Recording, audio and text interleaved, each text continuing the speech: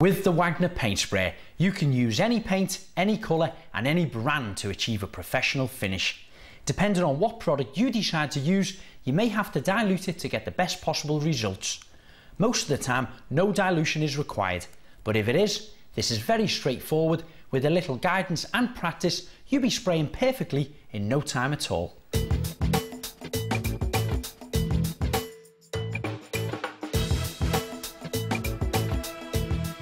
Some manufacturers' paints and products can be thicker than others.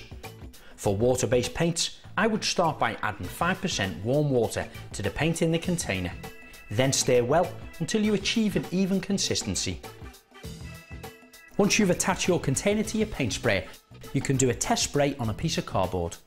If the spray is a bit spotty, just add a little more water to thin the paint further until you're getting a nice fine mist. If you are using oil-based products, you can repeat the same process but add a small percentage of thinners or white spirits to help dilute the product to achieve the best consistency for spraying. Once you're happy, you're ready to go. The easiest way I remember dilution is, if your coffee's too strong, just add more milk.